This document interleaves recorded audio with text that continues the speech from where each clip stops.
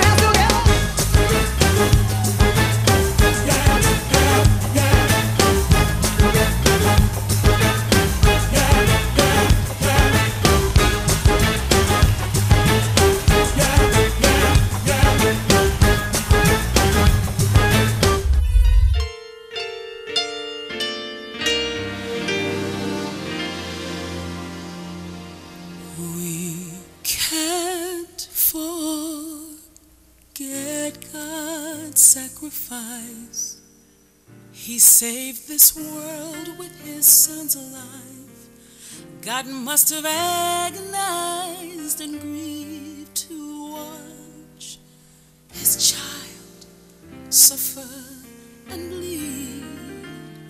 But he knew the blood that his son spilled there would save the world from her despair.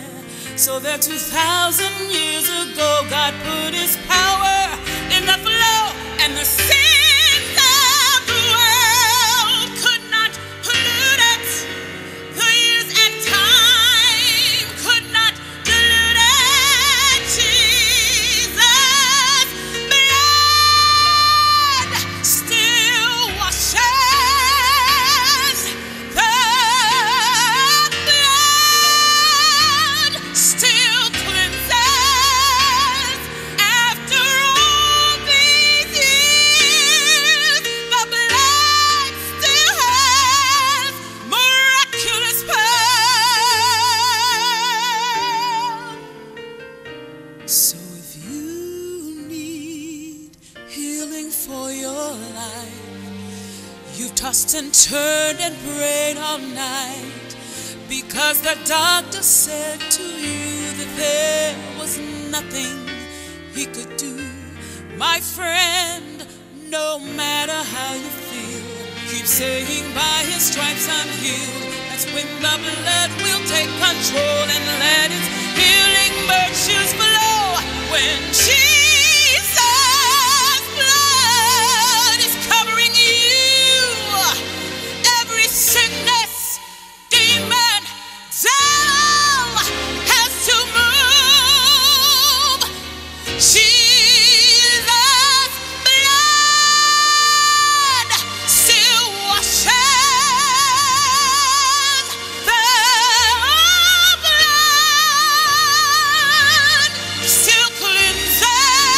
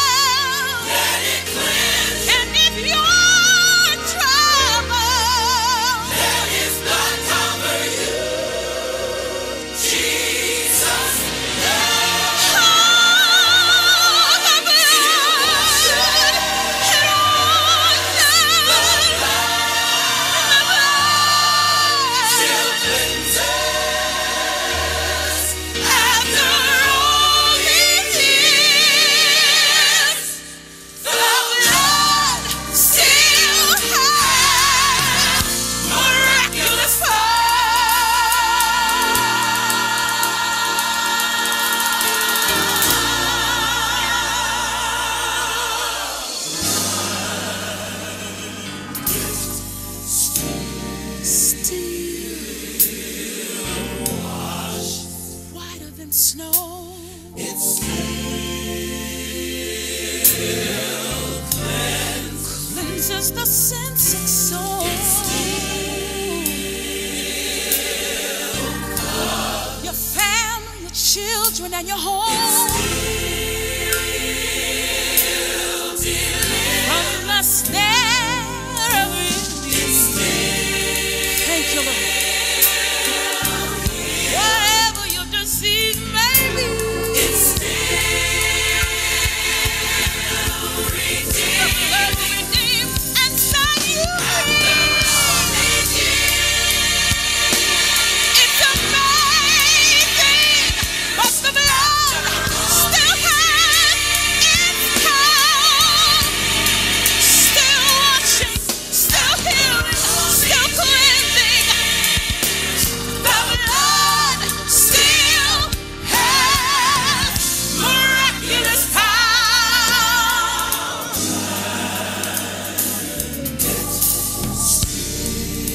Still wash.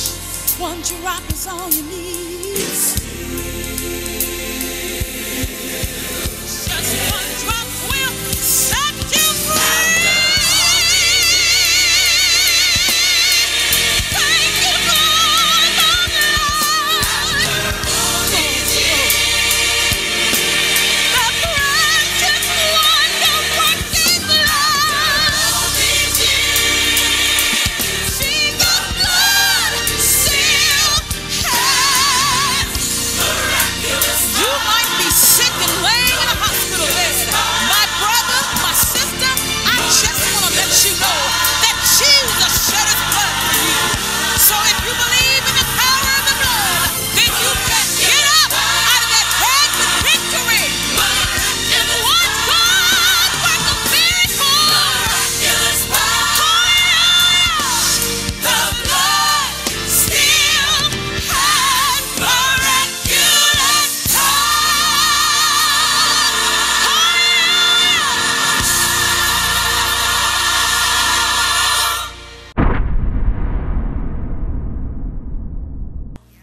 The idea is not to always be on the defense, but to be on the offense. Don't come near my stuff. Don't come near my family.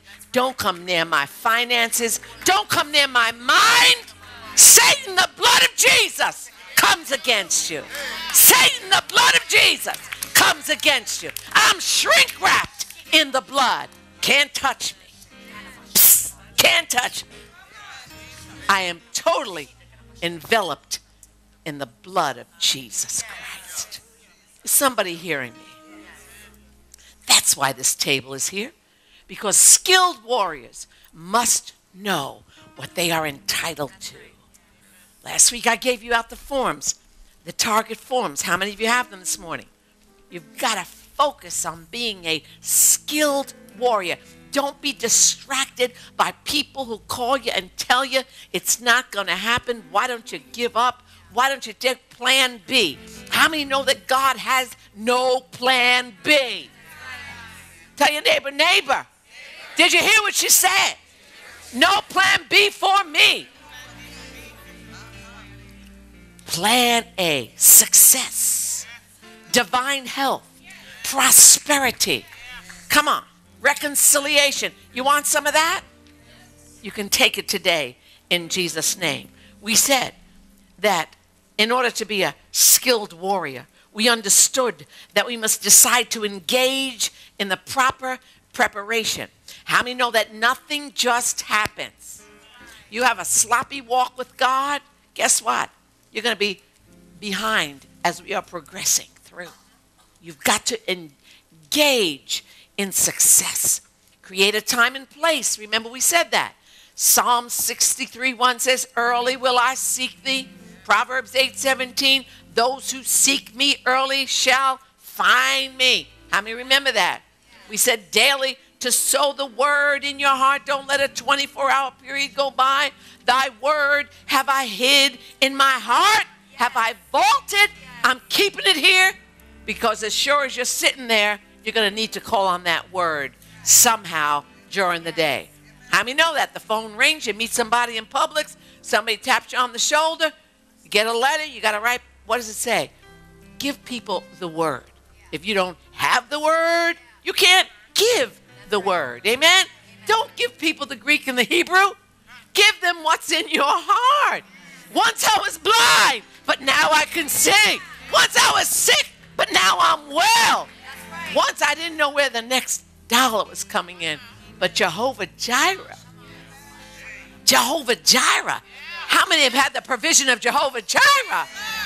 He is our provider. He is our provider. He is our provider. We said envelop yourself in the atmosphere of praise and worship. And you know, silence is valid also. I mean, sometimes you just don't want to hear music. You just want to hear the hush of his presence. Sometimes you just need to have the world shut up. I need to be in the presence of the King. Pray in the Holy Spirit. He doesn't know. Now listen, when we pray with understanding, and we're, reminding the Lord of Johnny and Mary, and we're reminding of the Lord that we've got a deadline on Tuesday, and we're reminding the Lord as if God doesn't really even know. And we remind God, don't forget me now. Don't forget now. I have to get, and God, and the enemy listens because it's understanding. He goes before the Father and he says, you're going to give that one you know what she is? You know what she's done? The accuser of the brethren. But he cannot bring back a report of Socorremandesta Bashata. Oh, Mandeli, I'm under the radar. Raboso Shemendeke Arabaka. I'm interceding for something. I know what I'm interceding for. God knows what I'm interceding for. But the devil doesn't. He don't have a clue. I'm under the radar. That's why it's so important you become a man and a woman of the Spirit. Because the Spirit knows what to break through. The Spirit knows. And all of a sudden you start feeling it in your knower. You say, yeah, that prayer got through. I know. Ooh, my hair is standing up. Ooh, I feel the glory. Whether you feel it or not, it got through. Somebody hear me. Somebody say amen to that. You must not lose focus. You must be devoted to hitting that target every time. And once you hit the first target, next target comes, piece of cake. Third one didn't take as long. Precision. You will pray with precision, and things will happen. Pastor Maribel said to me, someone had quoted to her that they were praying to become pregnant a few months ago, and I prayed on them, and they're pregnant.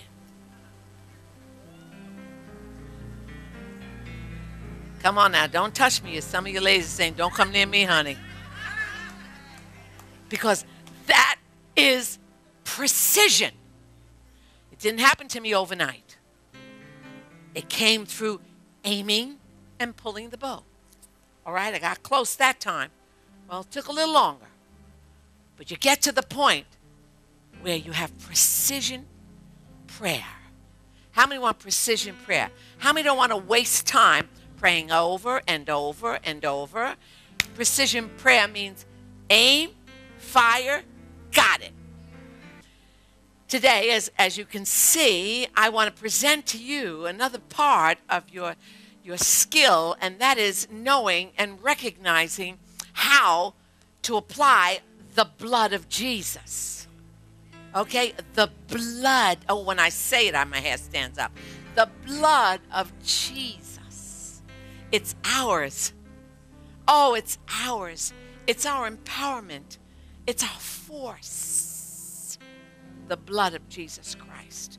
I want you to turn with me to Hebrews 9. Such good history. Hebrews 9, verse 19 and 20 in the Amplified. For when every command of the law had been read out by Moses to all the people, he took the blood of slain calves and goats, together with water and scarlet wool, and with a bunch of hyssop, and sprinkled both the book, that was the roll of the law and covenant itself, and all the people, saying these words, This is the blood that seals and ratifies the agreement, the testament, the covenant which God commanded me to deliver to you.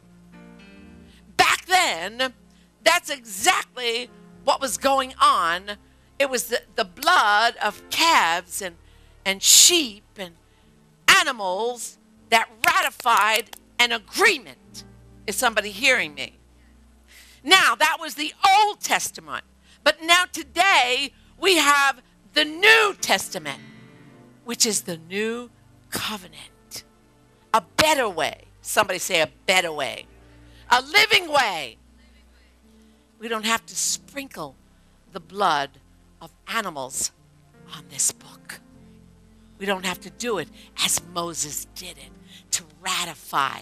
It's been ratified through the shed blood of the Lord Jesus Christ. It has activated. Every promise in the word has been activated because of the blood of Jesus Christ. Somebody say hallelujah. We must understand the importance, the vital importance of the blood of Jesus Christ in our daily life.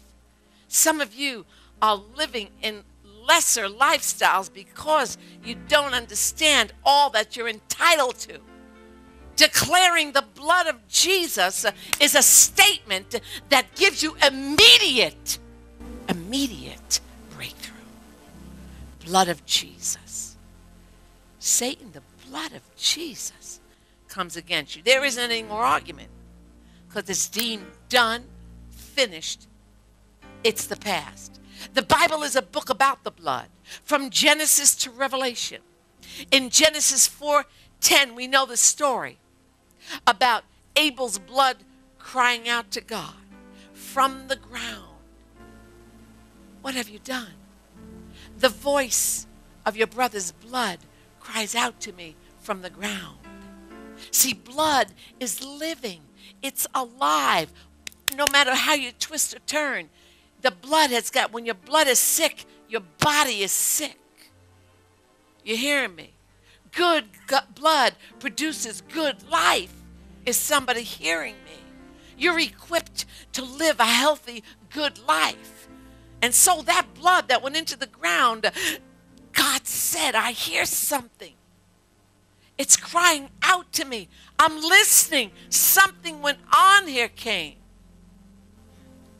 Your brother's blood is crying out from the ground. It cannot be silenced. In Revelation 19:13. Oh, what a scripture. It's a description. Revelation is totally Jesus anyway. No matter how many people want to give their own interpretation of who's coming, what's not happening. It's all about Jesus on the Isle of Patmos after being boiled, come on, in hot oil. This is the revelation of Jesus Christ. And it describes him. He was clothed with a robe dipped in blood, and his name is called,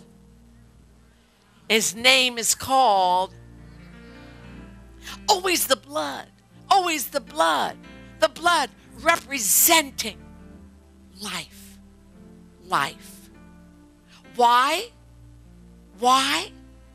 Because there's new life in the blood. There's new hope in the blood. You make a mistake, and we're all mistake makers. I be the chiefest one. In our repentance, we say, now wash me in the blood. It's a cleansing agent that not only cleanses, but it brings new revitalization to your spirit. Somebody say amen. New life comes from the blood. That's why it's so important sometimes in desperate situations in hospitals, when they see that the blood is just so low, that the life is ebbing away. What do? They transfuse you with new blood because you need new life. Is somebody catching this tonight, this morning? Okay, Leviticus 17:11 says, for the life of the flesh is in the blood. And I have given it to you upon the altar to make an atonement for your souls. For it is the blood that makes atonement for the soul. No other way. You don't have to beat yourself up. You don't have to knock yourself out. Jesus, wash me in the blood. I've made a mistake here, Lord. I recognize my mistake. See, denial does not bring cleansing. You got to speak the truth to God. He knows it anyway. Get it over with. Forgive me, Lord. I just had such anger. Oh, I just had an attitude towards her. And forgive me. Wash me. It's a cleansing agent. Somebody say a cleansing agent. What is so special about the blood of Jesus? It was the agent that you and I were purchased with. The blood of Jesus Christ. It brought me into salvation. The shedding of the blood. 1 Corinthians 7:23 says, you were bought with a price. Purchased with a precious price. It was paid for by Jesus Christ. You must apply yourself in the new life and stop being slaves. Now, there are some folks in this room that are slaves to addictive behaviors. And you might look so pretty today. But you and you alone know what calls to you. Anything that you cannot control is controlling you. Is somebody hearing me? Anything that you cannot control is controlling you. And you are a slave to it. Now, some of us, we go into Costco or Sam's and we buy the giant bottle of Advil, Aleve. Does anybody know what I'm talking about? Because you're in pain. And you don't want to be in pain. So what happens is you want to make sure that you're not in pain. So from going to 2 every 4 hours, now you get the ones that are 24-hour Advil and Aleves. And you take 2 in the morning, but you don't wait till the next morning. You take 2 at night. And that's not working because the pain is coming back. So you take 2 more. Is anybody hearing what I'm saying? And innocently, you're seduced into living on painkillers. And then those Advils and those Aleves are not working. So you go Dr. Jones and you say, I'm taking the Aleve. I'm taking the Advil. But my pain is still there. And you have a valid pain. So then he gives you a little prescription. And you get that prescription filled. And you don't let go of the Aleve and the Advil. Is anybody hearing what I'm saying?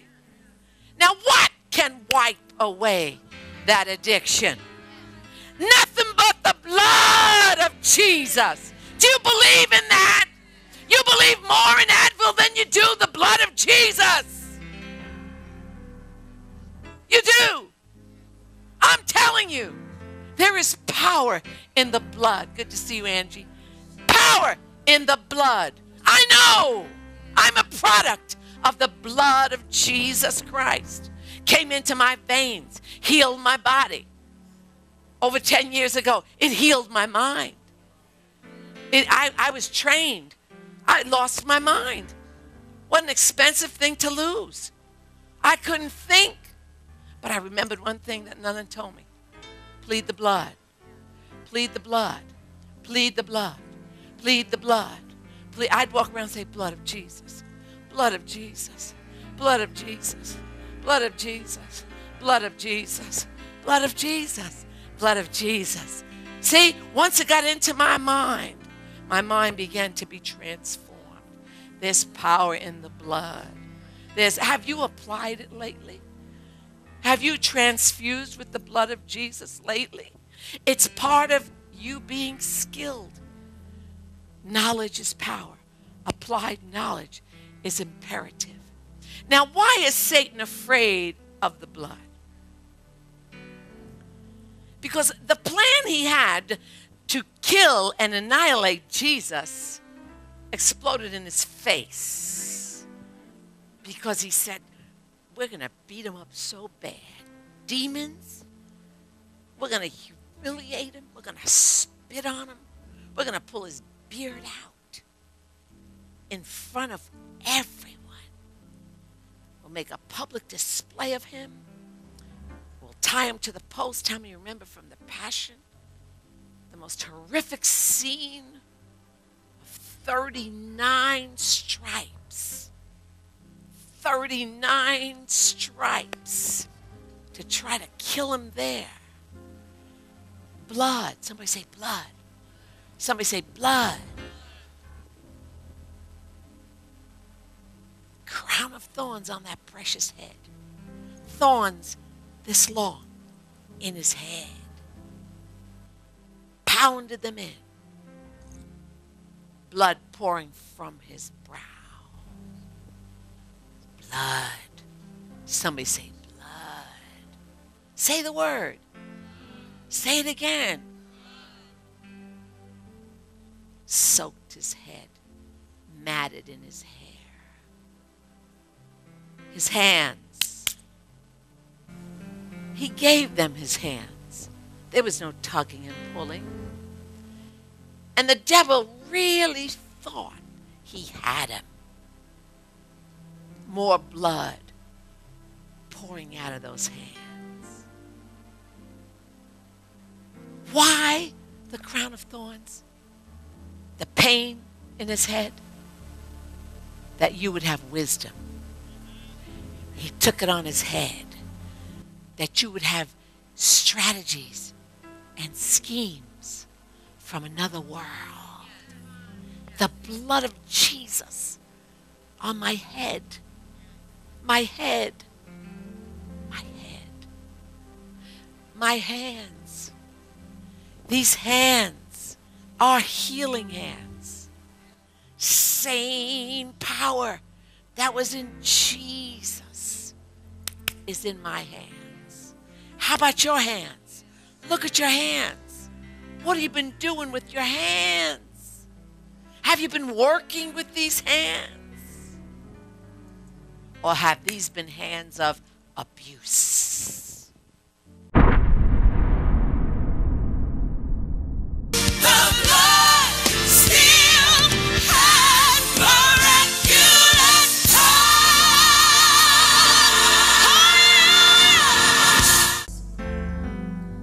Restore, refresh, and renew. You're my healing Jesus. For such a time as this, arise on healing wings. Sigh